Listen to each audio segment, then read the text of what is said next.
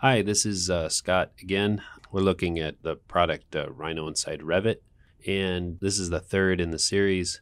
This workflow we're going to look at in this case is how to get Revit geometry into Rhino. It seems like some people are looking to do that to prepare a model for analysis or prepare a model for model making, where you want basic geometry grabbed out of the more sophisticated Revit model and then do, 3D printing, something like that. And so what I start with here is just the standard everyday Revit sample project. It's a good example. I'm going to go in here and start a 3D view of it so we can see what's going on. And as we discussed before, we get our Rhinoceros toolbar running. And let me just start Rhino up here. We have a blank file, which will be a good start.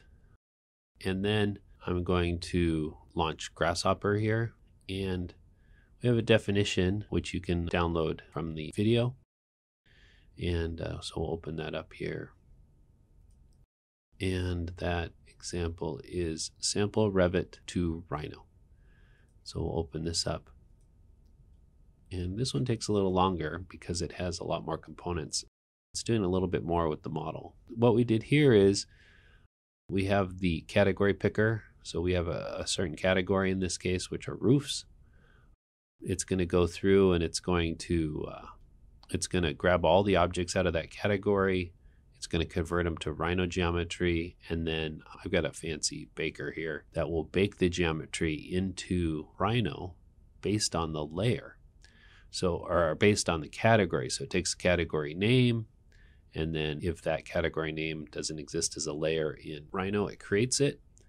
And the way I usually do this is I've got a little Boolean here. So when I click on it, what that will do in Rhino is it'll actually create the objects here. And so, so now we have those objects. It went and got all the roofs out of Revit, threw them into Rhino. And again, this definition is available, so you can just grab it and edit it however you want. I'm just going to grab all the walls. You can see they got created there. Grab all the doors. So all the doors got grabbed out of the model. Let's just jump in and do floors. There we go. And maybe we'll get all the windows. So that took a little longer. Let me grab the curtain walls. So there's all the curtain walls of this, or curtain wall mullions to be specific, I guess.